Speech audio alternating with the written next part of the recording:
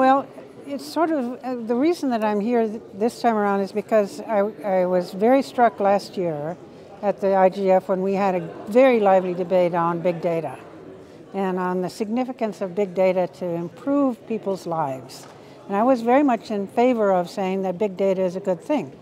And all of the other people that were participating in that debate were saying it's a bad thing because it's invasive, it is destroying privacy, it is destroying integrity, that people are being manipulated, and that there needs to be more attention to the ways in which this is affecting the future of people's reasonableness and capacity to be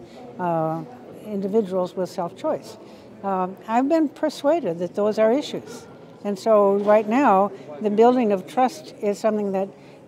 is being addressed at this IGF,